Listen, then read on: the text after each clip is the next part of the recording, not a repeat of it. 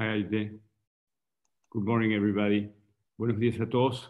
La doctora Aide Martínez va a introducir hoy a nuestro speaker de honor, el doctor Chen from Clínica Mayo.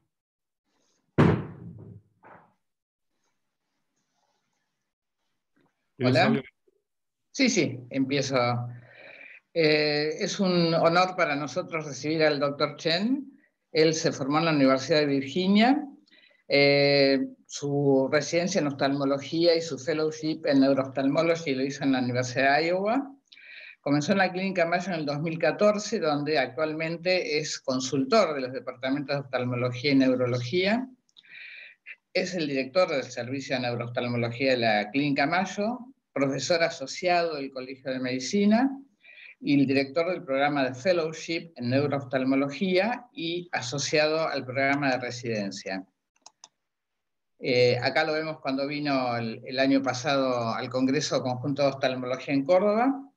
Ha recibido numerosos premios de enseñanza, el último el año pasado en la Mayo Clinic como uno de los mejores profesores, lo cual ya había recibido en el año 2016. También ha recibido el Achievement Award de la American Academy of Ophthalmology y elegido como uno de los, para desarrollar el programa de líderes también. Ha publicado muchísimos artículos, capítulos de libros, abstract, y en general su enfoque clínico se orienta hacia neuritis óptica, hipertensión intracraniana idiopática e imágenes. And also, Sean and Boyd, I want to make our public grateful to you because you received Dr. Macarena Clementi at Mayo Clinic in this pandemic time, and you and your service has given her a very special treatment, both personal and scientific aspect. So thanks. Macarena maybe is returning now. And well, Sean, we are ready to hear your lecture, and thanks again for your time. You can begin your lecture. Wonderful. Well, thank you so much for the introduction. Let me share my screen here. Thank you so much for that kind introduction. I'm incredibly excited to be presenting to Argentina virtually over Zoom. You know, Argentina has a special place in my heart, and it always will. I had such a good time last year visiting for the Argentine Congress of Ophthalmology, where all of the Argentinian neuro-ophthalmologists with Dr. Hede Martinez, Dr. Roberto Ebner, all of them were such gracious hosts, and I couldn't have had a better time. And as Dr. Martinez says, over the past couple months, we've had Dr. Clementi visit at the Mayo Clinic for the past couple months, and you know, she's been a joy to have. And so again, a special place in my heart. There's phenomenal neuro-ophthalmologists in Argentina, and I'm so excited I get to present to all of you today. I hope everyone's staying safe and healthy during this unprecedented time with the coronavirus, and hopefully things will pass and get back to more normalcy soon. This morning, what I'd like to do is provide a neuro-ophthalmology update on vision loss. And the framework I'd like to do that with is a mnemonic called VINDICATES. And I'm not sure if this is commonly taught in Argentina, but VINDICATES is actually one of the most common mnemonics that we use for approaching any disease process, where each of the letters stands for a class of etiologies. And if you step through each of these letters, these potential etiologies, you're going to find the diagnosis of the problem. And so I'd like to use this as a framework for approaching vision loss, starting with V for vascular. We'll talk about some infections, neoplasms, and we'll step through all of them. And then if everything is completely normal, there can even be psychological cause of vision loss, which is called functional vision loss. What's amazing is just over the past several years, there's been some major advances in half of these classes of vision loss that I'd like to emphasize. So we'll spend more time on these 5, and we'll briefly touch on the other 5. So I'd like to start off with the top. We'll just run down the list. So we'll start off with V, which is vascular. And I'd like to approach a lot of these with just a patient, just to kind of highlight how these disease processes can affect the vision. So this first case is a 52-year-old male. This patient had 3 recurrent episodes of transient vision loss in the left eye. And each episode lasted for 5 minutes. And he described this shade coming over his vision. And as ophthalmologists, we all know that this is concerning for cardioembolic disease with clots shooting up to the eye causing amaurosis fugax. But for a patient, they often ignore these symptoms. They think, well, the vision came back to normal, everything's fine. But unfortunately, a day before he presented to the neuro-ophthalmology clinic, he developed acute, painless, severe vision loss in the left eye. And when we looked in the eye, that vision was count fingers in the left eye. And when you looked in the left eye, you can see this prominent retinal whitening. And in the center at the fovea, you see the classic cherry red spot. And then if you look at the arterioles, you can see this calcified plaque right at the bifurcation of the artery, central retinal artery, right at the optic nerve. And this is consistent, of course, with the central retinal artery occlusion. You can see on fluorescein this prominent delay in the filling of the arterioles. And again, this is a central retinal artery occlusion. So anytime we have a patient with amaurosis or retinal artery occlusion, it's cardioembolic until proven otherwise. And therefore, they need that stroke workup. And it's an urgent stroke workup. They need imaging of the carotid arteries. We need to check the heart, make sure that the rhythm is good. Ideally, it would be a 48-hour Holter monitor. And then we'd have to check the heart and the heart valves with an echocardiogram. And ideally, that'd be a transesophageal echocardiogram because it has higher resolution than a transthoracic echocardiogram. And for many of these patients, we might consider an MRI of the brain and an MRA of the head and neck to see if there's any evidence of prior ischemia to the brain. Rarely, giant cell arteritis can actually cause central retinal artery occlusions. So anytime I see a patient with a central retinal artery occlusion or patient with transient vision loss, I think they require screening for ESR, CRP if they're over the age of 60 and you don't see a plaque in the arterioles, because you don't want to miss giant cell arteritis. Over the past several years, there's been a lot of studies looking at the risk of stroke associated with retinal artery occlusions. And the bottom line is all of these studies have found that there is a strong association between CNS brain strokes and retinal artery occlusions. And it's not surprising because the mechanism is the same for the vast majority. The vast majority are going to be cardioembolic. We looked at this in a large cohort at the Mayo Clinic of 300 patients, and we found that 5% of patients with a central retinal artery occlusion had a symptomatic stroke within a month of that artery occlusion.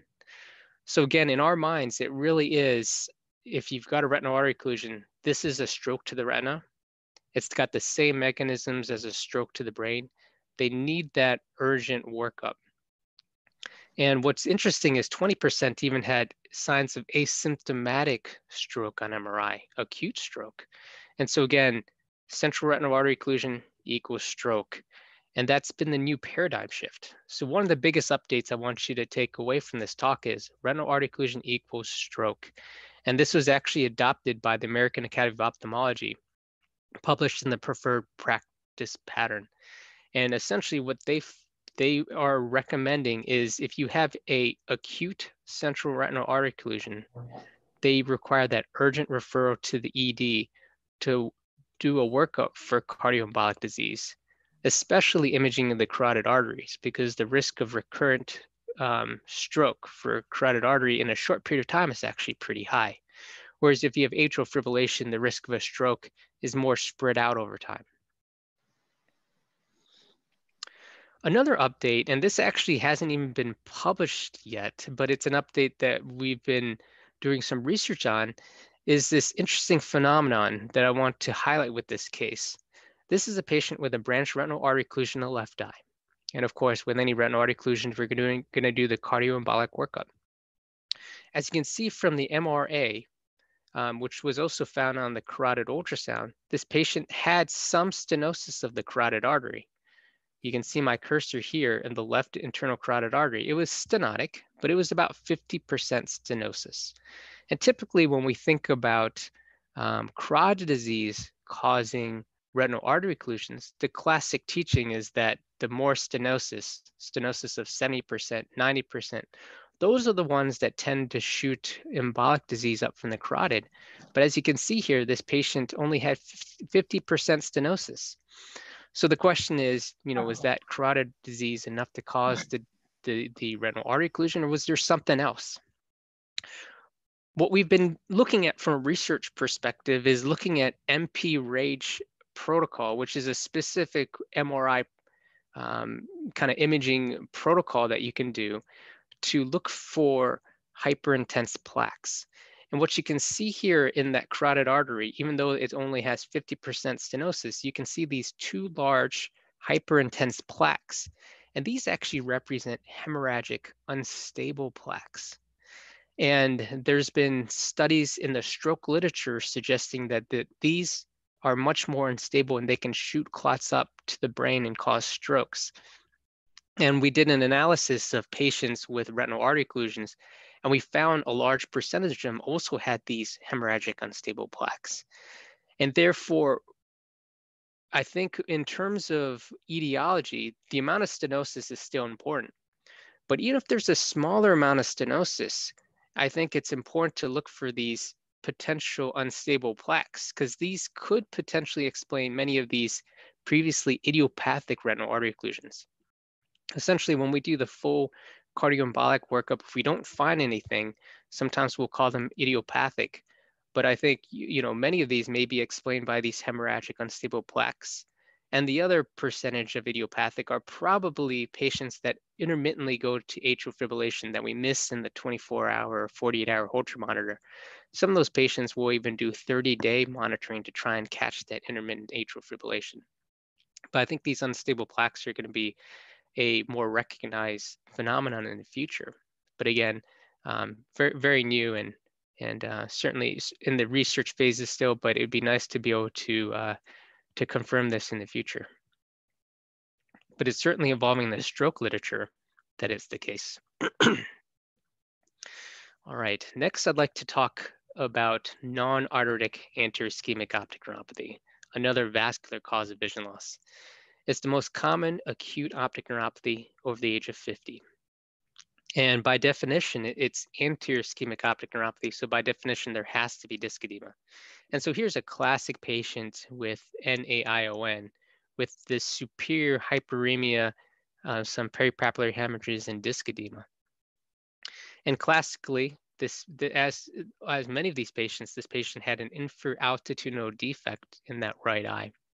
And another classic feature in the left eye, which is unaffected, you can see that the cup to disc ratio is very small, really less than 0.1. So this patient had a very congested optic nerve, the so-called disc at risk. And this is just for anyone who, obviously all the ophthalmologists know the cup to disc ratio, but for anyone non-ophthalmology specialist, this just kind of shows some spectrums of cup to disc ratio, where this is a very congested optic nerve, the ones you typically see in NAION, where you've got a very small cup to disc ratio. This is a patient who is a glaucoma suspect, where the cup takes up 75% of the nerve. And this is a patient with definite glaucoma. You can see the severe cupping, with cupping taking up 95% of the nerve. This is important in NAION because it's probably the #1 risk factor. And the thought is that with the congested optic nerve, there's not much space for the blood vessels. And that's what increases the risk of that hypoperfusion and ischemia to the optic nerve. And it's because it's so congested there. Whereas in this patient who's a glaucoma suspect with a big nerve, you can see there's a lot of space for the blood vessels. So it'd be unusual or unlikely for a patient with glaucoma to develop NAION. It's typically about 90% of patients have this very congested optic nerve. The classic presentation for NAION is sudden, painless unilateral vision loss. It's often noticed upon awakening, but can happen anytime during the day. But again, it should be predominantly painless. And it's due to ischemia to the optic nerve head supplied by the short posterior ciliary arteries. One of the theories behind it is that there is nocturnal hypotension. Our blood pressure tends to drop when we sleep. And one of the theories is that you get transient hypoperfusion to the optic nerve, which leads to the swelling of the optic nerve, and that further impedes the blood supply to the nerve, and then you get drops in vision. Another important distinction from NAION from a central retinal artery occlusion is that NAION is hypoperfusion ischemic to the nerve. It's not cardioembolic disease. So for the most part, if you have a classic case of NAION, you don't have to check the heart or the neck for clots, because again, it's not embolic disease, unlike retinal artery occlusions. Really, the risk factors are vascular risk factors. Of course, the congested optic nerve, but then the vascular risk factors like diabetes, high blood pressure, high cholesterol. Sleep apnea is probably a risk factor as well. And phosphodiesterase inhibitors like Viagra, Cialis, those are probably risk factors as well. Low risk, but probably potentially contributes to NAION to a small degree. Again, it's the most common cause of acute optic neuropathy in older patients. So as ophthalmologists, we're all going to see this, regardless of whether you're a neuro-ophthalmologist or a general ophthalmologist. You're going to see a patient with NAION because it's so common. And a patient's always going to want to, these three questions are going to be on the top of their mind. You know, what are my chances it's going to improve? What are my chances it's going to worsen? And what are my chances it's going to come back? And so these are essentially the numbers I tell them. Because we don't have a very good treatment for NAION, we actually know the natural history of the disease very well. And about 40% of patients will get a little bit of improvement over 6 months. And unfortunately, it's a mild improvement. It's unlike optic neuritis, where you can go from no light perception back to 20/20. With NAION, the vision loss tends to get better by 2 or 3 lines. If they're going to improve. And then the visual field improves by 10 to 20%. They're not going to get all their vision back classically. Unfortunately, 20% can actually even worsen. And that usually happens during the first month. When the optic nerve is swollen, it's impairing that blood flow to the optic nerve. And so they can sometimes get second hits or third hits while the nerve is swollen. And then when they get an ischemic hit, the nerve gets even more swollen and it can lead to more attacks. So that happens in about 20% of patients. And then the chance of recurrence in the same eye is actually lower. It's only 5% in terms of the same eye. The theory behind that is that after an ischemic event, you actually, some of the nerve tissue actually dies off and it creates more space for blood vessels. So the chance of it happening in the same eye is actually lower at 5%. Whereas in the other eye, the unaffected eye still has that congested optic nerve appearance, and therefore there's a 20% chance of it happening in that eye. And so these are some percentages that patients will want to know, because it's pretty scary to lose vision in one eye, and they just want to know what's going to happen in the future. And again, because we don't have a good treatment, we know the natural history very well. We've tried multiple treatments in the past. We've done, in the 90s, we did the ischemic optic neuropathy decompression trial, where we actually tried optic nerve sheath fenestration to try and decompress the optic nerve. Ultimately, the outcomes were worse in the surgical group, and therefore we don't recommend optic nerve sheath fenestration for these patients. Systemic corticosteroids has been potentially used. We do know that it decreases the amount of swelling. It decreases the amount of swelling more quickly, but whether it actually improves vision is highly controversial. The minority of neuro-ophthalmologists use steroids. There's been some recent studies suggesting that perhaps it's not as effective as we had hoped. And so I think the minority of patients of neuro-ophthalmologists use steroids for NAION. For me, if it's the second eye, severe vision loss, I might use steroids, but for the first eye, I don't typically do it. And really, the main thing is you want to optimize your vascular risk factors, treat sleep apnea, you want to try and stack everything in their favor to try and prevent it from happening again in the other eye.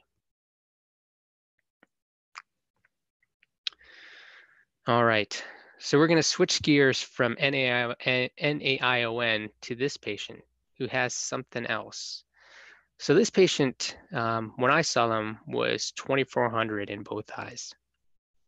And this patient was actually diagnosed with NAION locally when they lost vision in the right eye.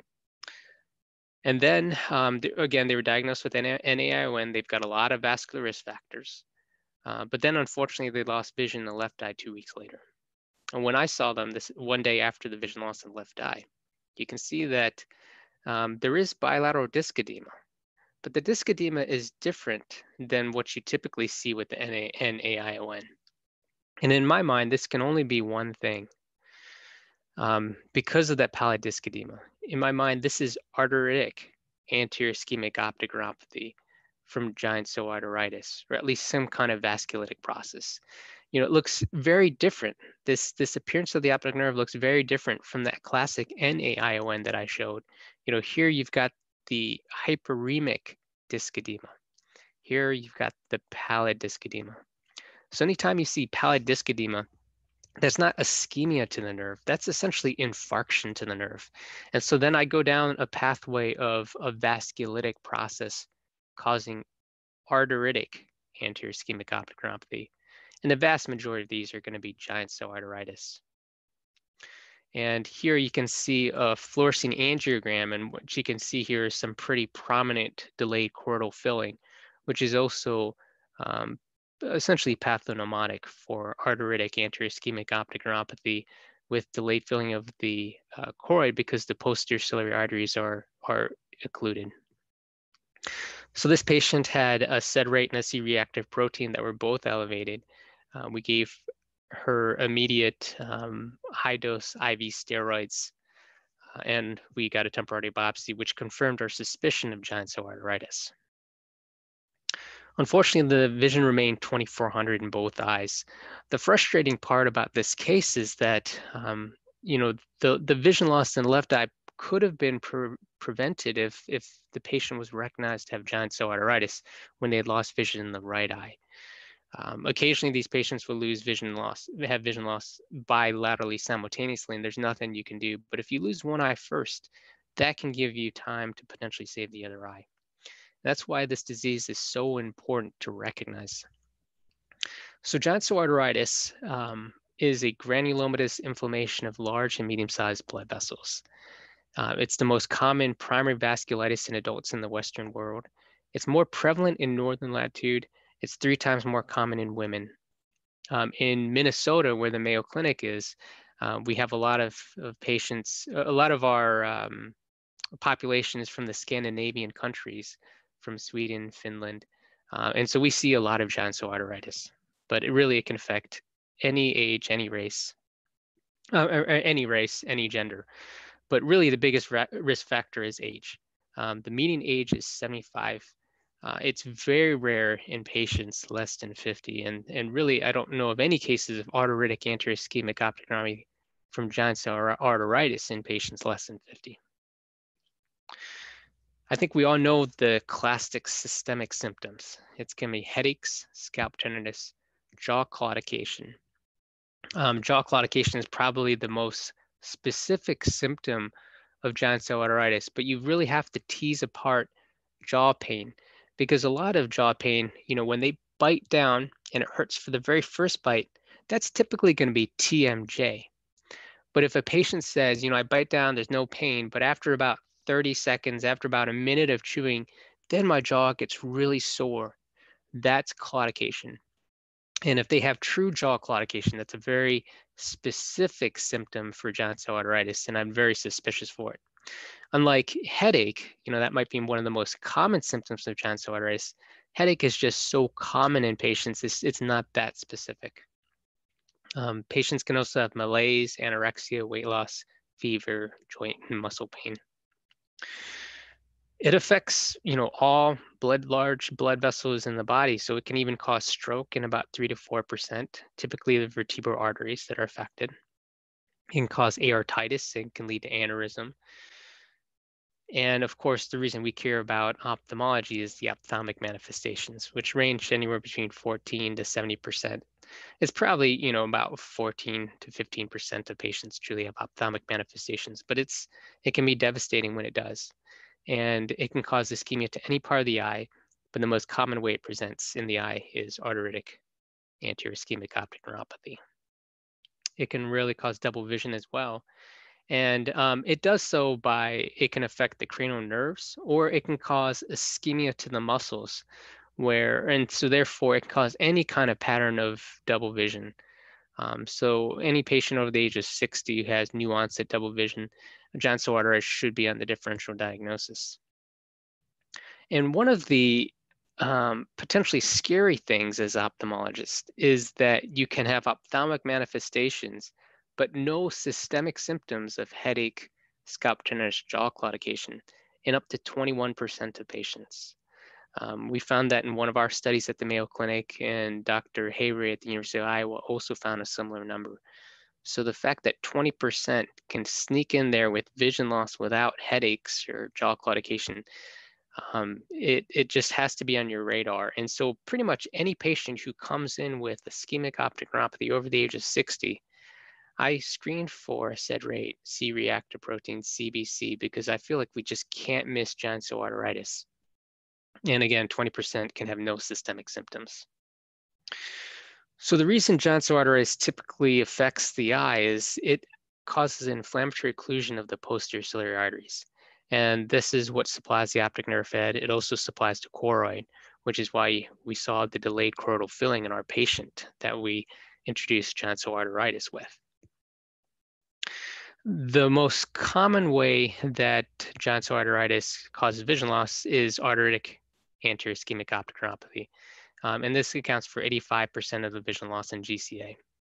2/3 of patients are going to have that classic pallid disc edema, but that means 1/3 of patients are going to have a hyperemic looking ischemic optic neuropathy. So you can't depend on the pallid disc edema, but if you see it, that's going to be giant cell arteritis. It's not going to be NAION. Unfortunately, the vast majority of patients have pretty profound vision loss at onset, about 2/3 with 2200 or worse. About 14% of vision loss from giant cell arteritis is actually through central retinal artery occlusions. Overall, giant cell arteritis only accounts for about 1% of central retinal artery occlusion, so it's a pretty overall percentage of central retinal artery occlusion. But if you do have a patient with it, it accounts for about 14% of the vision loss in GCA. Because the ciliary retinal artery is supplied by the posterior ciliary arteries, you can also get a ciliary retinal artery occlusion. And so this is a patient who, again, is pathognomonic for giant cell arteritis because they had both pallid disc edema from arteritic anterior ischemic optic neuropathy, and also this huge convolvulus spot from this ciliary retinal artery occlusion. So again, this is pathognomonic for giant cell arteritis. It can cause choroidal ischemic lesions and ocular ischemic syndrome as well. You know, we're all classically taught this, the clinical diagnosis from the American College of Rheumatology, where they report sensitivity and specificity that's pretty good if you have 3 of the following: age of onset over the age of 50, a new headache, temporal artery abnormalities, elevated SED rate, and a positive temporal artery biopsy. Of course, this is the gold standard. If this is positive, you know, that's going to be giant cell arteritis. But recent studies suggest that these criteria are a little bit less sensitive and specific. There was an interesting study. We were part of this collaboration that was led by Dr. Edsel Ng up in Canada, where we took a lot of patients with giant cell arteritis and tried to come up with a predictive model for how likely it is a patient will have a positive temporal artery biopsy. And Dr. Ng actually created this calculator that's actually available online for free, where you can actually take a patient, plug in all the demographics and characteristics, and determine, well, what are my chances that this is going to be giant cell arteritis?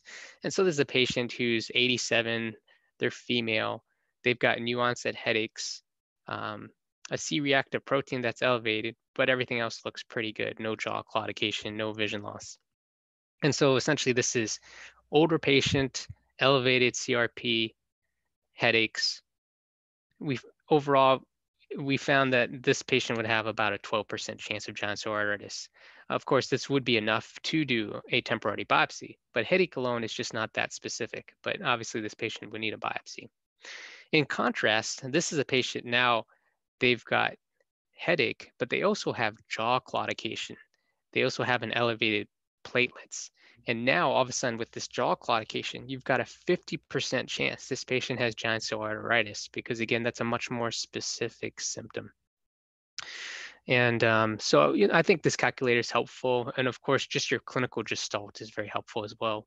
I would keep a very low threshold for looking for giant cell arteritis, because the risk of missing it can be catastrophic. If you suspect giant cell arteritis, it's essentially immediate steroids. There's no randomized trial comparing IV steroids to oral steroids, but there's vision loss. I tend to use a high dose IV methylprednisolone, 1,000 milligrams for 3 days, followed by 80 milligram prednisone with a very slow taper. Unfortunately, when you have vision loss, the steroids doesn't typically reverse the vision loss. Really, the steroids are to prevent the vision loss in the other eye. Just like in the patient that, again, I used to introduce giant cell arteritis, they lost vision in one eye. They didn't lose vision in the other eye until 2 weeks later. So if that patient had been recognized, treated with steroids, it would have prevented bilateral blindness. And really the gold standard for diagnosing giant cell arteritis is the temporal artery biopsy. And we typically recommend getting the biopsy within 2 weeks of starting the steroids. If it's after 2 weeks, the steroids can sometimes wash away some of the inflammation, so it's hard to get that positive result. But within 2 weeks, the inflammation should still be there. So don't let the delay in temporal artery biopsy delay the treatment. If you're suspecting giant cell arteritis, you treat them with steroids, then you get the temporal artery biopsy. And then these patients need a long prednisone taper, often over 6 months or a year, because it just takes a long time for the smoldering inflammation to resolve. And so we've known about giant cell arteritis for many, many years, and obviously the mainstay of treatment is steroids. But a nice update in giant cell arteritis, this came out in 2017 in the New England Journal of Medicine, which was a randomized trial showing that tocilizumab, an IL-6 inhibitor, when used in prednisone, allowed for a fastering taper of the steroids. And so this is a nice steroid-sparing agent that's FDA approved that we can use for our patients to help get them off steroids quicker, because obviously prednisone has a lot of side effects. You never use this in isolation. You're going to use this with prednisone, but again, it can help get the prednisone off quicker. All right, very briefly, I'm just going to talk on the last vascular cause of vision loss, which is posterior ischemic optic neuropathy. This is pretty rare, but you occasionally see it. This is acute ischemic damage to the retrobulbar portion of the nerve. And so therefore, the nerve, when you look in, will actually look normal at first. Later on, they will develop pallor. But when you look in, you won't have that disc edema that you get with anterior ischemic optic neuropathy. This is much more rare than anterior ischemic optic neuropathy, and it's essentially a diagnosis of exclusion. I only see it in 3 scenarios. Probably the most common would be immediately post-operative. So in the classic surgeries, spine surgery with that head down position for 12 hours, they can sometimes wake up bilaterally blind. It can be catastrophic, and it's really hard to predict. It's hard to prevent, but it can be pretty catastrophic. And so that's probably the most common time that we see posterior ischemic optic neuropathy is post-surgical. You can get it in giant cell arteritis as well. It's just inflammatory occlusion just further back, so the nerve doesn't swell. And then occasionally, maybe there's a non-arteritic posterior ischemic optic neuropathy variant. I actually haven't seen this before. Every time I think I've got a patient who has posterior ischemic optic neuropathy who doesn't have giant cell arteritis, no recent blood loss, no recent surgery, I end up finding an alternative etiology. And So that's going to be certainly a diagnosis of exclusion. You know, every patient needs an MRI, a complete workup, unless it's, of course, post-operative. Okay. I know we spent half an hour just going through the vascular causes, but the rest go a little bit quicker. And if anyone has any questions, feel free to ask and we can chat about things along the way. But otherwise, we'll just jump into the next one, which is infection. So this is an interesting patient who presented with vision loss in the left eye. You can see here, and they also had rash and some other symptoms. And you can see here that the vision in the left eye was 20/70. The vision in the right eye was 20/25. But when you look in, your attention is immediately drawn to the disc edema in the right eye, whereas the left eye actually looks fairly normal. But if you get an OCT through the macula, that's where it becomes more obvious where the vision loss is coming from. In the right eye, you can see the photoreceptors, the ellipsoid zone is intact, whereas in the left eye, you can see that the photoreceptors and the ellipsoid zone is completely disrupted. And so if you look closely, you can see that there's this placoid chorioretinitis lesion, and that's essentially pathognomonic for syphilis, which is an infection that can affect any part of the eye. And this patient was positive for RPR, TPPA, and the CSF VDR was positive. So this patient had CNS syphilis. And what's amazing about this disease is if you catch it and you treat it early, you can have really good outcomes. So this patient was treated with IV penicillin, and we saw them back 2 weeks later. And you can see that the vision improved at 20/25. The disc edema is markedly better. And you can see that the photoreceptors actually were restored. And this is the OCT at baseline. And this is the OCT 2 weeks later, and just had phenomenal recovery. So if you catch it early enough, you can reverse the damage. If the photoreceptors are disrupted for too long, even with treatment, you can have permanent damage and vision loss. The reason why it's important to think about syphilis is really the rates of syphilis have been going up in 2000, not only in the US, but really around the world. So it's just something that we have to think about because it can affect any part of the eye and it's very treatable. I'd like to talk about this infection here. This is the classic neuroretinitis with the macular star. You can see the disc edema here and that classic stellate appearance of the macular star. And these patients typically present with acute vision loss with disc edema. And then 1 to 2 weeks later, they develop this macular star, which are the exudates. The vision typically recovers, and classically it's caused by Bartonella from cat scratch disease. And so, you know, you want to ask about cats because that's the most common cause of neuroretinitis, but other causes include syphilis, Lyme, sarcoid, toxo-TB, and viruses. I thought this was an interesting patient. This is actually a patient with neuroretinitis, but they were referred for papillitis in the right eye. They're 20/50 in the right eye, 20/20 in the left. And when you can look, you can see why the fundus looks like papillitis. You've got this optic disc edema there. You don't see a macular star. But what's interesting, if you do an OCT through the macula, you can see this prominent subretinal fluid and intraretinal fluid. And lo and behold, 2 weeks later, you can see the macular star. So, you know, I think it's just important to keep in mind neuroretinitis in its acute setting, you often won't have that macular star. It's just going to be subretinal fluid. So if you see a swollen optic nerve, subretinal fluid, and intraretinal fluid, you can think, well, possibly this is going to be a neuroretinitis. And OCT can pick that up for us. This is a case of Lyme choroiditis and papillitis. You can see bilateral disc edema, and then these deep choroidal yellow lesions kind of were the tip off. And Lyme is also one of the diseases, infections that can affect any part of the eye, as are TB, HIV, and zoster. Okay. We're going to move on to N, which is neoplasm. This is a 53-year-old with slow, painless vision loss in the right eye.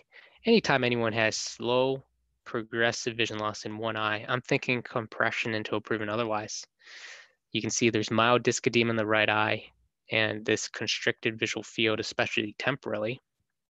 And of course, the next step in anyone I'm concerned about compressive optic neuropathy is imaging. And here you can see the classic meningioma here, an optic nerve sheath meningioma, where the optic nerve sheath enhances, whereas the optic nerve itself is not enhancing. So it's really that sheath, the optic nerve sheath meningioma. And so this is the bullseye sign. This is called the tram track sign. Kind of looks like railroads there where the sheath enhances. And what's important is you want to get an MRI with contrast, with fat saturation or suppression of the orbits, because otherwise you can't see it. So this is an MRI without fat suppression, and the meningioma is completely invisible, where it's so obvious here with the enhancement with the fat saturation. Same thing on the axial cuts. It's just invisible here. And so we've certainly seen patients who quote unquote have a normal MRI when we see them, but they don't have these orbital cuts. And so you've got to just make sure you have these orbital cuts before you can rule out the possibility of an optic nerve sheath meningioma. These patients present with painless, slowly progressive vision loss. They can have gaze-evoked amaurosis at times where when they move their eye, the vision can actually transiently black out. They can have optic atrophy, disc edema, choroidal folds, and optociliary shunt vessels. It typically affects women's in the 40s to 50s, but it really can affect any age, typically older though. And again, you want to look for that tram track sign and MRI. And the treatment is stereotactic radiation if you have patients with progressive vision loss. The other common tumor affecting the optic nerve is the optic pathway glioma, and it can affect the optic nerve, chiasm, or both. And here's an example of a patient actually I just saw last week. And you can see that this is an optic pathway glioma as opposed to an optic nerve sheath meningioma, because it actually is the entire nerve is enhancing, because the tumor is actually within the nerve itself. It's not just the sheath. And so that's how you can differentiate the two. It's typically detected in the first decade of life, 90% by the second decade of life. Patients can present with proptosis, vision loss, optic disc pallor, or disc edema, and they can sometimes have strabismus. There's a very strong association between optic pathway gliomas and neurofibromatosis type 1. And so anytime you've got an optic pathway glioma, you have to look for other signs of NF1 like Lisch nodules and other things like that. All right, we'll very briefly touch on drugs and toxins. Really, the most common ones that come to mind for toxic optic neuropathy would be ethambutol and linezolid. Ethambutol is by far the most common. They both present with this progressive bilateral sequel central scotoma. Optic nerve pallor develops over time. Amiodarone presents in a different way. It presents with disc edema, and it looks actually very similar to NAION, but it's more often bilateral, and the vision loss sometimes can be more subacute. And then you've got methanol and ethylene glycol. These patients present with acute vision loss. So these are just some various toxic optic neuropathies, and again, they present very differently. Ethambutol, very slow, progressive, or subacute vision loss over, weeks. And then amiodarone looks more like NaON, and then methanol, ethylene glycol very acutely. I stands for idiopathic, and here I'd like to talk about idiopathic intracranial hypertension. So this is just a classic patient with IH. It's a 23-year-old female with headaches. Also reports hearing her heartbeat in her ears, which is pulse-tinnitus tinnitus. Also reported that the vision blacks out for a couple of seconds at a time, which is transient visual obscurations. She also reported 30 pounds of weight gain over the past 6 months and is very obese, a BMI of 35. And these are all classic for IIH. On exam, she's 20/20 in both eyes, but you can see this profound papilledema, grade 4 papilledema in both eyes. And on visual field, she just has an enlarged blind spot in both eyes and a small nasal step in the left eye. So here you're already going to be thinking that this is going to be papilledema and raised intracranial pressure, because if this were some kind of other optic neuropathy like NAION or optic neuritis, you'd expect the vision or visual fields to be much more affected. So this patient, obviously, we're going down the IH pathway. We need neuroimaging, we need lumbar puncture. And the order you want to do is neuroimaging before lumbar puncture. Because if they have a huge tumor, that can obviously cause papilledema. And if you do lumbar puncture before you know about that huge tumor, you could even theoretically cause herniation of the brain. So really it's neuroimaging before LP if we're suspecting papilledema and raised intracranial pressure. And in terms of the imaging, the gold standard would be an MRI and an MRV. An MRI to look for any structural causes, MR venogram to look for any venous sinus thrombosis. And these imagings are important to rule out tumor, hydrocephalus, any kind of structural causes of raised intracranial pressure. And you can also use them to look for indirect signs of raised pressure. And I just have some examples here: the empty sella, dilated optic nerve sheaths, flattened globes, and the MRV. You can see some narrowing of the transverse sinuses. These are just all indirect signs of raised pressure to help confirm your suspicion that there's raised pressure. And then the lumbar puncture is there to measure the opening pressure. But more importantly, you want to rule out infectious, inflammatory, neoplastic processes. So that's the classic workup. Before you can make a diagnosis of IH, need the imaging, need the lumbar puncture, and in that order. So IH is, by definition, papilledema of rate and raised intracranial pressure of unknown cause. We don't know the actual cause, but we know the demographics. It's 90% are female, 90% are obese, 90% are going to be the age between 15 and 45. And these patients typically present with headaches, pulsing tinnitus, transient visual obscurations. They can have horizontal double vision because of 6 nerve palsies. You also want to ask about possible things that can contribute to raised pressure, like vitamin A toxicity, retinoic acid, atra, tetracyclines. All of these can potentially cause raised intracranial pressure. There they wouldn't necessarily be idiopathic anymore, but could still cause raised pressure. So there's a high dependency of IH on obesity, and it's pretty striking what obesity has been doing over the past several years. This is the percentage of patients with obesity in the US, and you can see it just marches higher, higher, and higher. And that's happening around the world.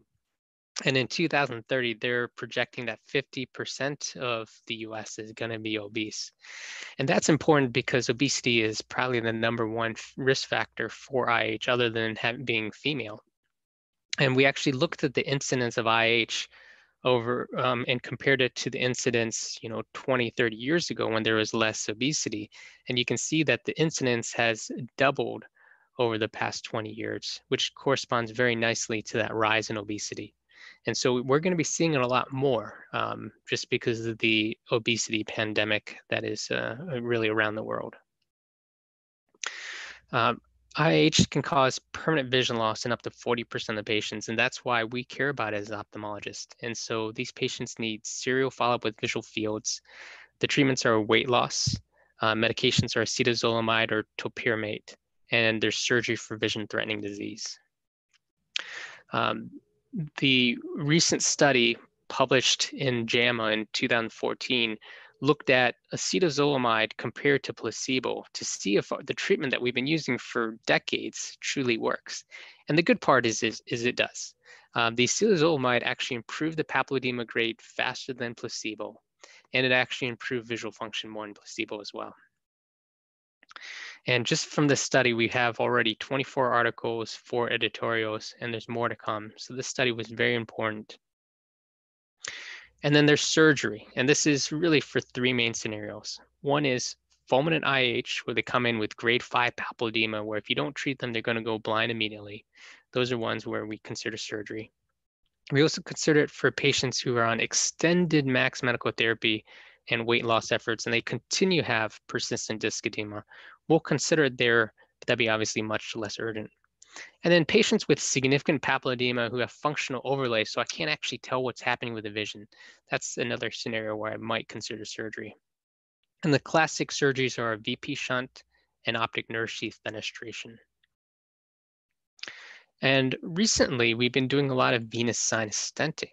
And so here's just an example of venous sinus stenting. This is a patient who had prominent transverse sinus stenosis. And with venous sinus stenting, you actually deploy a stent in that stenosis, and you can see that it increases the blood flow away from the brain. And we've done about 130 cases at the Mayo Clinic. And I don't think there's been a single case where the papilledema did not improve. And so it's certainly something that we've been doing a lot more of. I don't do it in my cases of fulminant IH because patients have to be on Plavix for 3 months. So if this venous sinus stenting fails, they might not be able to do another surgical procedure because of the Plavix. But we do a lot more venous sinus stenting than we used to. And again, outcomes have been pretty good. Just want to touch briefly on papilledema versus pseudopapilledema. You know, which one is real, which one is fake? And you know, here both of these nerves are a little bit swollen looking, but one of these is actually pseudopapilledema. And so this is just an example. An 8-year-old girl referred for bilateral optic disc edema. But here on ultrasound, you can see this hyper intense echogenic lesion here. And this is classic for optic disc drusen or pseudopapilledema, one of the most common causes of pseudopapilledema. Obviously, in an older patient, it becomes calcified, much easier to see, but early on it can be hard, and therefore ancillary tests are very helpful, like ultrasound, OCT, other things to try and find it. I'm just going to jump through this one real quick. I think another useful way of possibly using OCT to help differentiate papilledema from other causes is looking at that Brooks membrane complex. This is a patient with, you know, severe papilledema, and you can see that Brooks membrane complex is angled upward. And after lumbar puncture, it dropped back down to a more neutral position. And so this is something that you can look at to kind of help, you know, determine, is this potentially raised pressure and how are they responding to therapy? Another way OCT is helpful is in this patient. This patient, actually, I just saw yesterday, was referred for optic disc edema in the right eye. You can see here that that nerve does look a little bit swollen. There are 20/20 full visual fields. You can see that the retinal nerve fibrillary thickness is just a little bit elevated in that right eye. But with the 5-line raster through that optic nerve head, you can see here these prominent vitreous strands. And so this is a case of vitreopapillary traction causing pseudopapilledema. And so I think OCT can be your friend when you're trying to differentiate papilledema from pseudopapilledema. And then these are just some other ways of kind of differentiating them. I think if you see patent lines, that's very helpful. Same thing with choroidal folds. And the choroidal folds, I find that the macular thickness map on OCT is very helpful for demarcating them. And of course, if you see parapapillary hemorrhages, you're not going to see that in pseudopapilledema. The last thing I want to chat about in terms of papilledema and raised intracranial pressure is this interesting, newly described phenomenon called spaceflight associated neuro-ocular syndrome, or SANS. And essentially what we're finding is that astronauts, when they go to space, and these are fit men and women, they can develop globe flattening choroidal folds and optic disc edema or papilledema. And again, these aren't your demographic of your patient with IH with a BMI of 35. These are fit, very fit men and women. I've been collaborating with some scientists at NASA, and we're trying to look at potential risk factors for this. And what's interesting is that many astronauts with papilledema are found to have a specific polymorphism that we consider risk alleles.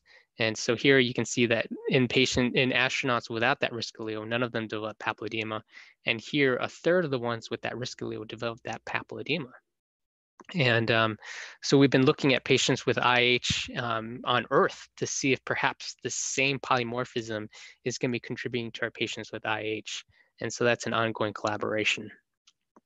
Another very interesting study, the best mechanism or way of actually trying to mimic spaceflight is actually a head down tilt position, where volunteers on Earth are actually volunteering to go head down for extended periods of time, and they actually develop papilledema.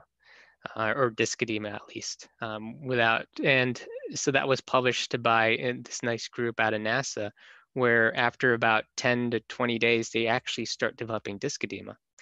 And so we looked at the same cohort, looking with Dr. Zwart and her colleagues at NASA, and we found that the ones with those risk alleles that the astronauts had, in these participants on Earth, the ones with the risk alleles actually had more disc edema. So it really kind of lends credence that perhaps these are true risk alleles that, that can potentially worsen the process. This is a potential way we could try to mitigate some of the changes in space is actually using a lower body negative pressure. And here what we're doing is using suction to kind of pull pressure down into the legs, and maybe that might restore the gradient that astronauts have, because essentially it's microgravity that causes the papilledema. So, you know, could this be a potential cure? And so we actually created a lower body negative pressure box that's made of pure plastic, so we could do simultaneous lower body negative pressure and MRI to look at brain changes. So pretty exciting times. You know, we need to get this obviously figured out if we want to be able to send astronauts to Mars for longer space travel, because the longer the space travel is, the more they develop these changes. And obviously we can't have our astronauts all blind when we're out in space. So we're trying to get this sorted out here. So I only have 4 minutes left, and really I was going to actually skip optic neuritis because it's so time consuming. I you know, give lots of lectures on optic neuritis. I think I can probably chat about the other ones very briefly and then have time for questions. And if people want to stick around, I could go through optic neuritis as well. But just very briefly, in terms of C, stands for congenital and inherited. So we've got essentially 2 inherited diseases that can affect the optic nerve. And so this is a 17-year-old male with acute painless vision loss in the right eye, and 2 weeks later, they had acute vision loss in the left eye. And what you see here on exam is they've got central scotomas in both eyes, 2200 both eyes, and the optic nerves look a little bit hyperemic, no frank disc edema, but some potentially telangiectatic vessels. And this is really classic for Leber's hereditary optic neuropathy. The genetic testing was positive for 11778, which is the most common mitochondrial mutation response for Leber's. And 1 year later, unfortunately, this patient ended up count fingers in both eyes with bilateral pallor. So Leber's typically affects males between the age of 10 and 30. Women only account for 10 to 20% of cases, but they can be affected too. Patients present with acute, severe, painless sequential vision loss with these central scotomas, the classic presentation. And on exam, you may see hyperemia of the nerve with these parapapillary telangiectasias, but we often call this pseudoedema because on fluorescein, they actually don't leak. So it's this pseudoedema that they get. But up to 50% of the patients can actually have a normal fundus appearance when they lose the vision. So you can't depend on this appearance to make the diagnosis. You really just have to have it on your differential diagnosis of that acute painless vision loss with these central scotomas.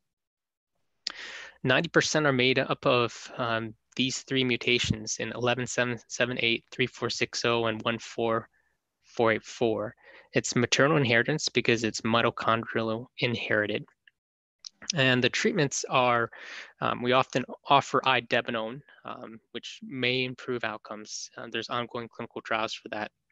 And then what's very exciting is the potential of gene therapy. And we've got genetic trials for the 11778 mutations. And there was both the reverse and the rescue clinical trials. And what's interesting is they found some mild improvement in both the treated and the untreated eye. And so there, right now, it was kind of, I guess the results weren't as promising as we hoped. We hoped we would reverse all that vision loss in the treated eye. But really what's interesting is both eyes had some mild improvement. And the question is whether the gene therapy actually affected both eyes, or is the natural history a little bit better than we thought?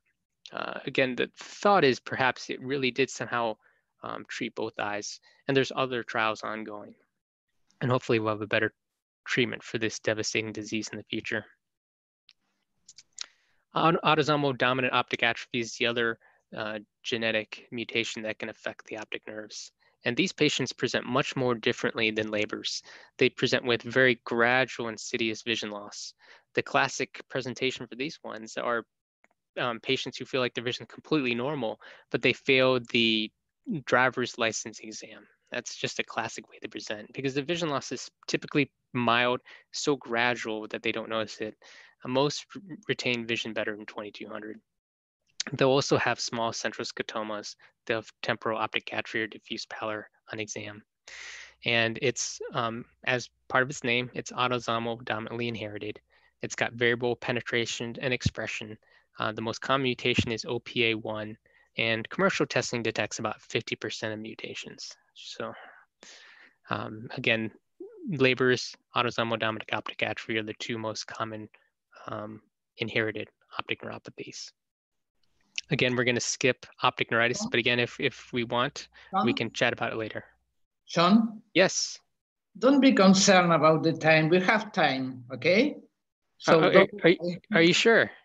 Yeah, continue. Okay. In that case, I'll go through optic neuritis as well, because really the traumatic, endocrine, psychological, that's a span of 2 minutes. So okay. Really we'll be done. Don't worry, we have time. Okay. So in that case, I'm just going to go ahead and talk. I'll go through optic neuritis as well. Again, that's something I'm pretty passionate about. But really the last three here, traumatic, endocrine, psychological, those are breeze. We really don't have any updates on those. Traumatic optic neuropathy, we know it's caused by trauma to the head, globe, or orbit, where you can either have direct traumatic optic neuropathy from avulsion of the nerve or laceration, and then you can have indirect from blunt trauma, where the nerve kind of just gets hit that way. It's probably more common. Unfortunately, the vision loss is severe. We don't have good treatments. At first, the optic nerve looks normal, and then it becomes atrophic. Treatment's unlikely helpful. So really no updates there. So pretty quick. Endocrine, metabolic, there I've got the vitamin B12 folate deficiencies. Really no big updates there, but just have to think about it. For any patient with kind of gradual progressive bilateral symmetric vision loss, have to think about potential nutritional deficiencies, especially vitamin B12 and folate. They're going to have these central scotomas. And we most commonly see this in alcoholics or patients with some kind of short gut syndrome. And that includes bariatric surgery. So if they have a history of bariatric surgery, you want to have this on your differential diagnosis. And then finally, if you don't find any etiology, we've got psychological, which is functional vision loss.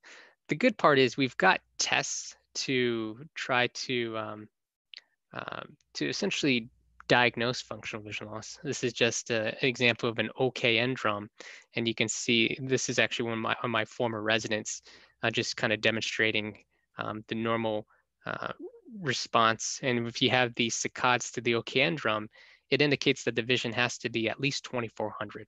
So that's a nice tool. You can also use stereopsis. Stereopsis obviously is looking at 3D vision, but to be able to see the fine detail in that 9th circle, you actually need to have very good fine visual acuity in both eyes. And so that's just another way you can demonstrate good vision in patients with functional vision loss. And we've got a bunch more tricks up our sleeve, but we can usually prove that a patient has functional vision loss. And again, it's been an hour, but I'll go ahead and talk about my favorite topic. And obviously, if you have to be somewhere, feel free to jump off Zoom. Don't have to stay on here. But if you have time, I'd love to chat about optic neuritis. It's something I'm pretty passionate about. Yes, we have time. Okay, great. So optic neuritis, it's something we're all going to see because it's the most common acute optic neuropathy in young patients less than 50. And patients classically present with subacute monocular vision loss. 90% of them are going to have pain with eye movements. They're going to report dyschromatopsias where colors aren't quite as vibrant. And 2/3 of the time, the disc is actually normal when you look at the nerve because it's a retrobulbar optic neuritis. And classically, if there is disc edema in 1/3 of patients, it's typically going to be more mild, similar to this picture here, kind of a grade 1 disc edema. The good part is that the vision tends to improve over 1 to 3 months, and 92% of patients improve to 20/40 or better. And unfortunately, some patients can still end up with poor vision. About 3% can end up with 2200 or worse. So not all patients improve, but the vast majority do. I tend to tell my patients that 90% of patients will get about 90% of their vision back. You want to look for atypical features, which is if it's bilateral, if there's prominent disc edema, if there's lack of recovery. Those are some atypical features of optic neuritis that will make you want to think about some potential other etiologies. So this is your differential diagnosis of optic neuritis. The classic optic neuritis is going to be multiple sclerosis. That's going to present with your typical optic neuritis. And then we've got other demyelinating disease processes that will cause atypical optic neuritis, like neuromyelitis optica or NMO, and MOG, antibody-related inflammation.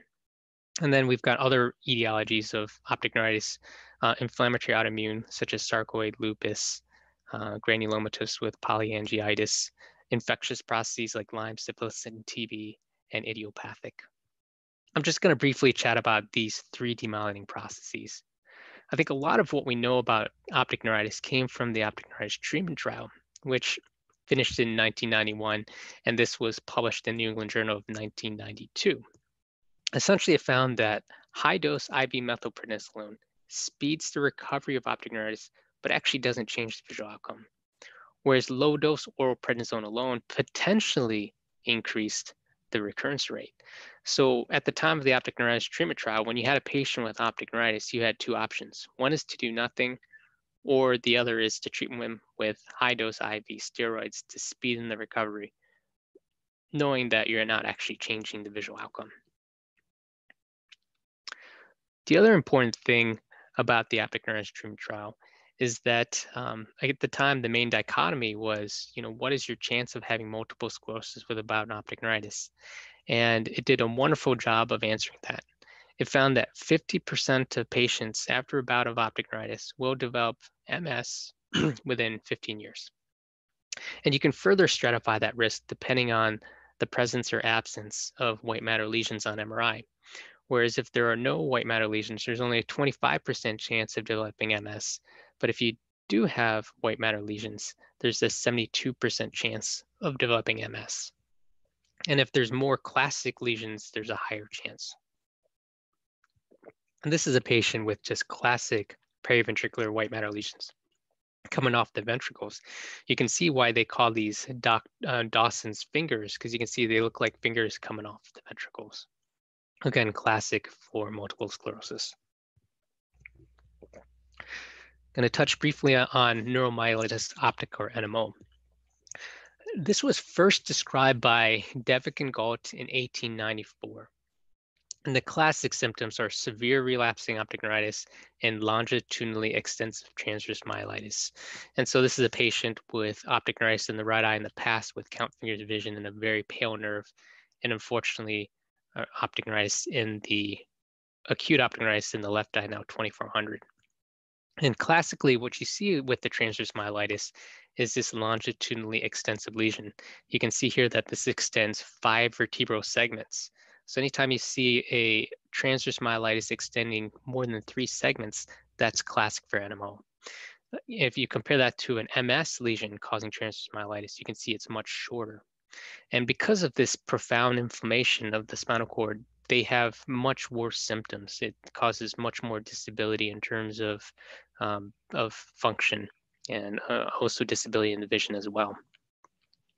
For the longest time, there was a lot of debate whether NMO was a distinct entity. This was just, in 2007, not that long ago, where you had multiple arguments saying, multiple experts saying it's a variant of multiple sclerosis, and many experts saying it's not a variant of multiple sclerosis. The NMO is its own distinct entity. Ultimately, the answer came from the lab. In 2004, Dr. Lennon at the Mayo Clinic and colleagues found that the NMO antibody against aquaporin 4 was both a marker and a pathogenic cause of NMO. And that firmly cemented NMO as a distinct entity from multiple sclerosis.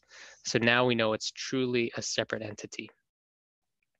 And when the aquaporin 4 antibody it actually gets created in the serum. And then during attacks of NMO, the aquaporin 4 accesses the brain, and it actually binds and actually activates complement and astrocytic injury. And that's how it causes its disease. And the aquaporin 4 antibody is very sensitive and specific, or at least very specific for NMO, with over 99% specificity. And it's actually interesting that the serum is actually more sensitive than the CSF, because again, the aquaporin 4 antibodies are actually made in the serum before they get access to the brain. Dr. Wingerchuk came up with the diagnostic criteria in 2006 that was actually fairly easy to remember. It included optic neuritis and transverse myelitis, which of course are the two most common ways NMO can present. And you had to have at least two of the following. You either had to have a long transverse myelitis, an MRI non-diagnostic for MS, or a positive aquaporin 4 antibody. But of course, now that we've got a specific biomarker of the disease spectrum actually expands. And so this is the new diagnostic criteria published in 2015, and you can see it's obviously much more complicated than one I just showed. But I'd like just to boil down to a couple key points. The core clinical characteristics remain optic neuritis and transverse myelitis. Those are the two most common. But the second most common way NMO spectrum disorder can present is actually with areoposterior syndrome, where you can get a lesion within the medulla and patients present with unexplained hiccup or vomiting. And this is very important to recognize because this could actually be the very first way NMO can present. And so these patients can go to the ED or to a GI doctor and get $1 million GI workup, but actually the problem's in the brain, in the medulla. So you just have to have that on the differential diagnosis. NMO, the other core clinical characteristics are acute brainstem syndrome, symptomatic narcolepsy, and symptomatic cerebral syndrome. And to make a diagnosis, you have to have one of the core clinical characteristics and a positive aquaporin 4 antibody. And you can make a diagnosis of seronegative NMO spectrum disorder, but you have to have two core clinical characteristics, and one of them has to be one of these three most common ways that NMO presents. And so that's our new diagnostic criteria. Well, why do we need to know about this as ophthalmologists? It's because of its propensity to affect the optic nerve and how devastating it can be. NMO optic neuritis is more severe with less recovery. As I mentioned before, MS, only about 3% end up with 2200 or worse, whereas NMO, it's anywhere between 33% to 50% can end up with that blindness. It's more commonly to present simultaneously or rapidly bilateral involvement or chiasmal lesions. So it can cause bilateral blindness. The transverse myelitis can lead to paraplegia. The brainstem and diencephalon lesions can actually cause refractory hiccups, nausea, and vomiting, but it can even cause respiratory failure. And with all these lesions together, you can actually have mortality. There's been a study that reported mortality as high as 32%. But fortunately now with better recognition of disease and better treatments, I'm sure it's closer to 6%, perhaps even lower. But it can be a fatal disease if it goes untreated. When you have an attack of NMO, you want to treat with IV corticosteroids and add on plasma exchange. Because the attacks are so severe, attacks have poor recovery, we treat with IV steroids and plasma exchange. And again, so that's different from the optic neuritis treatment trial, where IV steroids were there to speed recovery. Here, these patients need IV steroids as soon as possible, and then usually plasma exchange for an acute attack. Another large difference from MS is that all patients need to be treated with immunosuppression agents, and rituximab is by far the most common medication that we use. If you're going to take one thing away from this talk, you have to know that MS medications could actually potentially increase the risk of relapse rate in NMO. And so it's so important to be able to think about NMO when you have a patient with optic neuritis, because if you misdiagnose them with MS, put them on something like Rebif or one of these MS disease modifying agents, you could potentially even worsen the disease. So it's going to be important to think about disease and treat them appropriately. The American Academy of Neurology actually called NMO the disease of the year in 2019. And that's because there were 3 separate randomized clinical trials showing efficacy of 3 separate new medications. The first one that was published was from the PREVENT study, where they found that eculizumab, which is a complement inhibitor, led to a 94% reduction in relapse rate. And it became the first FDA-approved medication for NMO spectrum disorder, for aquaporin-4 positive disease. And this was an amazing study because it actually looked at the pathophysiology of how NMO causes disease, which is the aquaporin-4 antibody binding to aquaporin-4, activating complement and causing the astrocytic damage. So eculizumab, a complement inhibitor, actually impedes that that order of disease and led to great outcomes. Next, we had the NMO Momentum study, which looked at enobolizumab, a CD19 inhibitor, and this also showed a significant reduction in relapses compared to placebo, and this was published in the Lancet.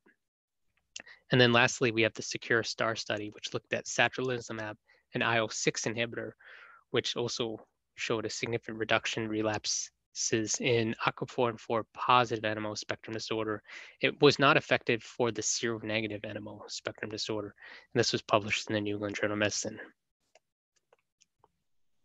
So that's essentially NMO in a nutshell. I'd like to end on MOG associated disorder, MOG antibody associated disorder, which is really one of my passions. It's the newest described biomarker. And so we're still learning more and more about this disease condition. I thought I'd start off with just a classic case of MOG optic neuritis. This is a 48-year-old male who presented with blurred vision and pain in both eyes. And you can see here that this patient had bilateral, pretty significant disc edema. And so this patient was actually seen by one of my residents in the ER. This was several years ago before MOG was becoming mainstream. It was a little bit lower on people's differential diagnosis. So he saw those swollen optic nerves, they were bilateral, and said, Dr. Chen, I've got a patient with a pretty significant bilateral papilledema. I think we need to get an MRI, MRV, and spinal tap because I'm concerned about raised intracranial pressure. But this patient actually had count fingers in both eyes. And they also had pain in both eyes, pain with eye movements. And, obviously those nerves are swollen, but if this were papilledema, you wouldn't expect count fingers vision. So instead of a MRI, MRV lumbar puncture, I recommended this patient getting an MRI of the orbits dedicated to look for optic neuritis. And what you can see here is that this patient had bilateral optic nerve enhancement that was very profound. It was profound enough that it actually extended into the optic nerve sheath and the parabulbar fat. And so this was bilateral optic neuritis. And it was atypical optic neuritis because bilateral is rare in adults. There was a lot of disc edema. And so the initial workup included a lumbar puncture that showed no oligoclonal bands, aquaporin-4 antibodies were negative, and the infectious inflammatory workup was negative. The patient was treated with IV methylprednisolone for 5 days, and they had almost immediate recovery of vision, faster actually than you would expect for typical optic neuritis. For typical optic neuritis, if you treat them with IV steroids, they tend to get recovery in about 3 weeks instead of 6 weeks. But this patient, on day 2, day 3 of the IV steroids, they were essentially back to 20/20. So it was actually almost too good to be true. Unfortunately, when we tapered off the steroids, he relapsed. And then when you treat him with steroids, he got the vision back, tapered off, he relapsed. And so clinically, this was chronic relapsing inflammatory optic neuropathy because it was steroid responsive, but it was actually a steroid dependent optic neuritis. And the patient ultimately was stabilized on azathioprine 100 milligrams twice a day. Finally, when we had the MOG antibody testing, it was not surprising to find that this patient was positive at a titer of 1 to 100, which is a very strong, it was just a good positive test. So that's a classic case of MOG optic neuritis. So MOG stands for myelin oligodendrocyte glycoprotein, which is a transmembrane protein found on the surface of oligodendrocytes in myelin. And it's been speculated that antibodies against MOG have been thought to be involved in demyelination for many years because it's one of the most commonly used models of demyelination in animals. the experimental autoimmune encephalomyelitis. And so it's been thought that these MOG antibodies have to play a role in demyelination, but it just wasn't understood how until recently, because we now have a cell-based assay. And that's what allows us to detect MOG in a much more specific fashion. And at least in the US, it first became commercially available in October of 2017. So we've actually had this antibody commercially available in the US for less than 3 years. Over this past year, we've had a couple more labs that are now offering cell-based assays. So it's a little bit of a newly described entity, but we're starting to get a better handle on it. There's numerous ways that it can present. Optic neuritis is the most common way it presents, especially in adults. And it can be single optic neuritis, recurrent optic neuritis, or it can have that steroid dependency. And it explains 25% of chronic relapsing inflammatory optic neuropathy. It can also cause transverse myelitis. And some of the transverse myelitis lesions can be long. So this is a long lesion here extending 5 segments. And so if you have optic neuritis, you've got transverse myelitis, especially with a long segment, that meets the diagnostic criteria for NMO spectrum disorder. It actually explains about a third of aquaportin-4 seronegative NMO based on the 2015 diagnostic criteria. Obviously, the new diagnostic criteria is going to separate out MOG and aquaportin-4, but currently, since the 2015 diagnostic criteria was made before we really had an appreciation of MOG, it can still meet the criteria, and it explains about a third of seronegative NMO. The other way it can present commonly is acute disseminated encephalomyelitis, or ADEM. And this is more common in children where patients can get this diffuse CNS inflammation here.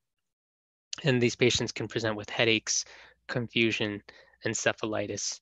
And, these patients can present very profoundly, sometimes with bilateral optic neuritis causing blindness, encephalitis, confusion, headaches. These kids would present to my clinic when I first started the Mayo Clinic before we had this antibody and keep me up at night because they're bilaterally blind. They had this diffuse inflammation in the brain, and we're trying to decide, is this infection, inflammation? And ultimately, a lot of these patients, we bit the bullet and gave them steroids, and they responded beautifully. And in retrospect, all these patients were probably MOG antibody disorder. We just didn't know it at the time. And it's really nice now that we've got a biomarker for MOG antibodies that we can test and confirm our suspicion. Many of these patients in the past even ended up with a brain biopsy because we just didn't have a good biomarker. Another important thing to note is it's not multiple sclerosis. Patients with classic multiple sclerosis are very rarely positive for MOG antibodies. So it really is its own distinct entity.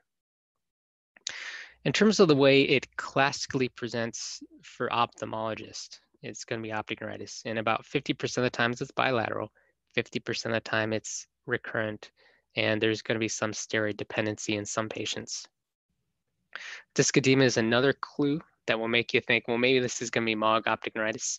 It's present in up to 86% of patients, unlike MS, where it's only a third of patients. And sometimes it can be severe. The disc edema can be severe. So anytime I see an optic neuritis with this much disc edema, I'm thinking, well, maybe this is MOG. Another useful tool is MRI for possibly suggesting MOG optic neuritis. 50% not only have optic nerve enhancement, but they'll actually get optic nerve sheath and peribulbar fat enhancement, which we call perineural enhancement. So if you see that, that's a pretty good sign that it might be MOG optic neuritis, because you don't classically see that with MS or aquaportin-4 NMO. In terms of the visual outcomes, MOG optic neuritis presents with severe vision loss. Typically, they present with 2400 vision, count fingers vision, so pretty severe. Early on, it looks pretty similar to aquaportin-4 NMO, but the good part is the recovery is much better. And so this is a study where we looked at recurrent optic neuritis, and this is the probability of retaining, probability of developing severe vision loss. And in blue, this is aquaportin-4 NMO. And so with recurrent bouts of optic neuritis, the chance of developing severe vision loss is very high. Now, a lot of these patients develop severe vision loss. Whereas with MS and MOG, MOG is in pink, you can have these recurrent bouts of optic neuritis, but the majority of patients actually retain pretty good vision. Only about 6 to 20% of patients end up 2200 worse with MOG, compares to up to 50% for aquaporin 4. So again, at onset, the vision loss is severe, but the good part is the recovery is much better. So in terms of acute attacks, we typically treat them with IV methylprednisolone, 1,000 milligrams for 3 to 5 days. And I typically follow this with an oral prednisone taper over 1 to 2 months. That's because some of these patients are steroid dependent, and you don't want to have that flare up when they come off the steroids too quickly. So I tend to do a slower prednisone taper, and that's how I approach these patients with MOG optic neuritis a little bit differently than I do with an MS optic neuritis. I only consider plasma exchange or IVIG if the vision loss is severe and there's no recovery with the steroids after 1 week or potentially 2 weeks. Whereas again, this diverges for MS. Whether you treat or not with IV steroids, the outcome doesn't matter. The IV steroids just quicken the recovery. For NMO, you want to treat them with IV steroids and plasma exchange. And for MOG, you're going to treat them with IV steroids, only add on plasma exchange or IVIG if you need it. The chronic immunotherapy also diverges from NMO. So with MOG, if you've got a single attack, we don't typically treat with chronic immunotherapy because only 50% are going to relapse. And even if they do relapse, the recovery is much better. So you usually can rescue that vision or rescue that myelitis symptoms much better. So if they've got a single attack, we don't typically treat. So therefore, long-term immunotherapy is only required for relapsing disease. Again, completely different from aquaporin 4. If you've got aquaporin 4 NMO and you've got a single attack, you need to treat because 75% of the permanent deficits that occurs in aquaporin 4 NMO happens from relapses that happen over time. So they have to be on chronic immunotherapy. Whereas patients with MOG disease, we're only doing long-term immunotherapy for patients with relapsing disease. If you are going to treat them, we typically use rituximab or azathioprine as our first line, often with a low dose maintenance oral prednisone. And patients with severe relapsing disease that break through rituximab or azathioprine, we have some recent studies suggesting that monthly IVIG is actually very efficacious for MOG-associated disorder.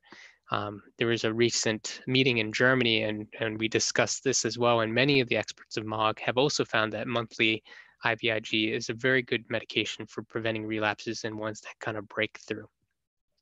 Also of note, medications, the classic ones for multiple sclerosis, medications are not effective for MOG, but they probably don't worsen the disease course like they can with NMO. So just going to do a quick recap, kind of comparing multiple sclerosis, NMO, and MOG. The demographics are a little bit different. For NMO, it's typically going to be a little bit older, female predominant. Black and Asians are more affected than Caucasians, whereas in MOG, it can affect any age and sex. Children, about 20% of demyelinating disease in children is actually explained by MOG. So far, it can affect any race. We don't think there's a racial predilection yet, but more studies need to be done for that. In terms of the vision loss, of course, that's what we care about as ophthalmologists. For NMO, you've got the severe vision loss at onset, poor recovery. With MOG, you get severe vision loss at onset, but typically good recovery. The disc appearance and the MRI findings can also help lean you toward one or the other. With NMO, less than a third have disc edema. If you get this isolated optic chiasm involvement, that can maybe make you lean toward NMO. Whereas with MOG, 80% are going to have disc edema, 50% are going to be bilateral. And if you see that perineural enhancement, that's going to make you want to think about MOG. MOG can also affect the optic chiasm. We'll have a study coming out on that in a little bit with similar percentages to NMO. But when MOG affects the chiasm, it tends to be an extension from a large, long lesion that extends to the chiasm, where aquaporin 4 more commonly just affects the chiasm and more in isolation. The transverse myelitis can also help differentiate from multiple sclerosis, where it's typically shorter for NMO and MOG, they can both be long. And other lesions in the brain can help tip things off. The periventricular for MS, area postrema for NMO, and ADEM for MOG. And so these are just kind of easy ways of kind of differentiating these different demyelinating diseases when you see a patient with optic neuritis. You always want to think about these categories because, again, not only influences prognosis, but influences treatment. So I just have to keep these on the differential diagnosis. And so that's essentially this is essentially my approach to what I think about when I see a patient with vision loss. I just kind of step through VINDICATES. It allows me to look through different classes of etiologies to make sure I'm not missing something. And so these are potential etiologies that you want to think about anytime you have someone with an optic neuropathy or vision loss. So I had a really good time chatting with all of you. Does anyone have any questions? This has been a wonderful trip through vision loss. I want to return to the beginning of your lecture, to ischemic. Yes. What do you think about glaucoma and non-ischemic, non-arteritic ischemic optic neuropathy sharing risk vascular factor? These are the same factor acting in different way or in different optic nerve? What do you think about that? That's a very good question. I do think they share mechanisms for sure. They're both hypoperfusion, they're both ischemic, especially normal tension glaucoma. It's going to have a lot of the same vascular risk factors. You don't typically see NAION and glaucoma in the same patient because the glaucoma patient has the ischemic, probably some chronic ischemia, leads to that cupping, and therefore there's space for the blood vessels, so you don't acutely have that NAION type picture. But the demographics are very similar. Older patients oftentimes have vasculopaths. Nocturnal hypotension may be contributing to both etiologies. Yes. So no, I agree. I think the vascular risk factors are the same, but it's interesting because, you know, that risk factor for NAION is that tight nerve. You know, obviously you don't see it typically in the same patient. Yes. Questions, Roberto? Thanks for giving me the chance to ask a question. The presentation was excellent. I enjoyed very much. For sure, I will discourage my patients with intracranial hypertension to undertake NASA space trips. We all know that for sure. But my question is whether or why you decide in such a patient with idiopathic intracranial hypertension to send them for stenting. Yeah, so what are indications for stenting? So essentially, it's always medications first. And I guess I should have made that more clear. It's weight loss and medications first. For stenting, it falls into that category of patients who fail medical therapy. They've got chronic grade 1 papilledema, grade 2 papilledema, severe headaches, and they're on max medical therapy, and we just can't get them the papilledema to go away. And so 6 months later, 1 year later, they're still struggling with a lot of side effects from the medications, a lot of headaches. Those are the ones that we typically do venous sinus stenting on. It's because it's probably a little more safe in our hands than a VP shunt. It's actually lowered our threshold for surgery. Obviously, medications first and foremost, and then we occasionally would do VP venous sinus stenting.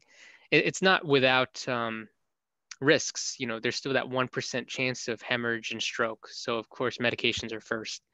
And then as I chatted about earlier, if they're fulminant grade 5 papilledema, we're not going to venous sinus stenting either, just because there we want the pressure down as quick as possible. So that's going to be VP shunt or optic nerve sheath fenestration. Don't want the blood thinners to interfere with things with a venous sinus stent. Terrific. How would they do? You mentioned you have more than 100 cases. How would they do in the visual perspective? From an ophthalmology standpoint, they've done really well. Essentially, I don't think there's a single patient that did not have improvement in the papilledema. From the headache perspective, that's a different story. You know, I think the ones that had, you know, grade 3 papilledema, pretty severe papilledema, those did actually very well with the headache and the papilledema, both improved a lot. the ones where they've got kind of very mild papilledema, really prominent headaches, probably a lot of them are migraines, it did resolve the papilledema. So at least we can say we got rid of the raised intracranial pressure portion, but a lot of them still did have headaches. Again, it was helpful for these patients because at least we can say, well, the papilledema is completely gone now. Let's focus on the migraines. Let's focus on these other forms of headache. So from an ophthalmology standpoint, they did great. Headache, hit or miss. Sean, a question from Zoom. Do you think that this patient need antiaggregation or anticoagulation with a stent? Yeah, so we do Plavix for 3 months. Our standard is Plavix for 3 months and aspirin, and we do a CT venogram 3 months after the stent to make sure there's no thrombosis of the stent. So okay. Aspirin and Plavix, and then they're on aspirin indefinitely. And again, that's why we don't typically use this for fulminant IAH, because they have to be on Plavix for a while, and that makes it hard to do other surgical procedures. Okay. Another question, giant cell arteritis. What do you think about temporal echodoppler diagnosis? That's interesting. That's a very good question. These ultrasounds for temporal arteritis, it's commonly used in Europe. Our experience at Mayo has been a little less good. There was actually a chat about it on Nanosnet recently, just talking about people's experience with it. I had a patient last week who had arteritic anterischemic optic neuropathy in one eye with pallid disc edema. The fluorescein showed delayed choroidal filling. CRP was 50. That was all just classic for temporal arteritis. I knew it was giant cell arteritis. Because of COVID, I didn't want to do the biopsy. I thought, why don't we just get the ultrasound, prove that it's giant cell arteritis, and go ahead and treat. So I called them up ahead of time and said, to talk to our vascular ultrasonographers and said, this has to be giant cell arteritis. It's just classic. And they could not find it. Couldn't find a hint of it. So I said, okay, well, mark the area that you checked, and we're going to biopsy the exact same spot. And we did the biopsy, and it was ragingly positive. And so it's just odd. I believe that the observer is very important. Yeah. The experience with echodoppler. Yeah. And I have patients that very interesting. When I begin to treat week by week, the Doppler change it and improve. But you must do it earlier. Just do that diagnosis. Yeah. But, the experience of the observer is very, very important. 100% agree. Some studies quote 90% sensitivity. It's very, and 90% specificity. And so I think it really depends on like you said, the experience of the ultrasonographer. And I know we're doing a study now where we're actually going to start doing ultrasounds on almost all patients before biopsies, just for one, to see what our experience is, and two, hopefully get better experience with it. Okay. Yeah, and very good question. And do you perform Doppler of posterior ciliary arteries? I think the posterior ciliary arteries are hard to get at with ultrasound. It's just too small. The closest thing that I feel like we have is a fluorescein angiogram looking at the choroidal filling. So again, the choroid is supplied by the posterior ciliary artery. So if you get that profound delayed choroidal filling on fluorescein, that makes you think that there's some kind of inflammatory occlusion of the posterior ciliary arteries to support giant cell. It's so variable. It's difficult to have good echography.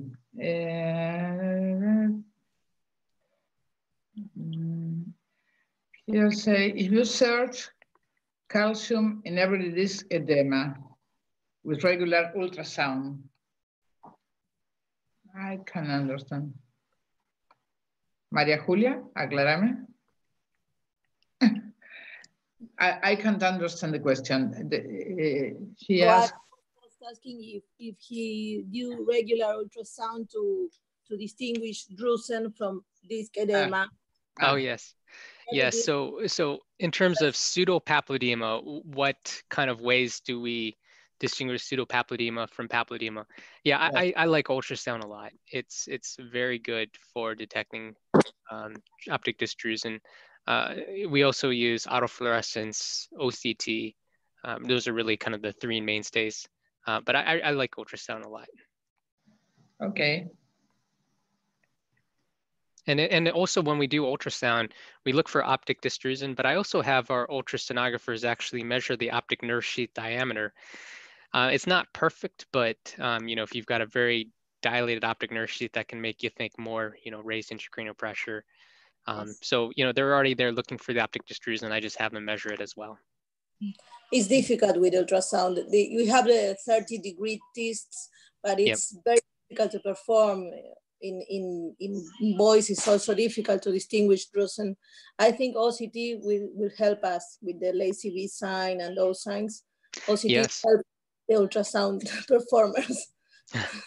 Yeah, no, we often get multiple imaging modalities. It's not uncommon. Pretty much every patient I see has an OCT. So I always have the OCT. And then sometimes I'll either add on ultrasound or autofluorescence, depending on, you know, what we're kind of looking for. Okay. Thank you. Another question. Do you think that MOG antibodies are pathogenic or a marker of the disease? That is a $1 million question. We don't know yet. We know it is an excellent marker of the disease, so that it's still important, but we still don't know if it's pathogenic or not. We know aquaporin 4 antibodies are pathogenic. For MOG antibodies, we don't know yet. Excellent question. Some animal models suggest it is, some animal models suggest it isn't. So if it is pathogenic, we actually don't know the mechanism yet. We don't know if it activates complement. There's so many things we still don't know. Okay.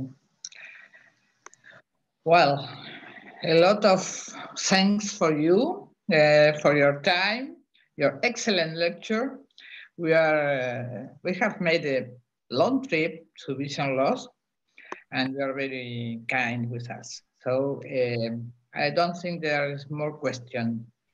Wonderful. Well, thank you so much for the opportunity to talk with all of you. I had a great time, and it was great seeing you. I know not in person, but it was great seeing you all virtually. And I hope to see you all again soon in person. You know, again, I had such a great time last year when I visited Argentina. Yes. Thanks a lot. Bye to all. All right, take care. Thank you. Bye-bye. Thank you, everyone.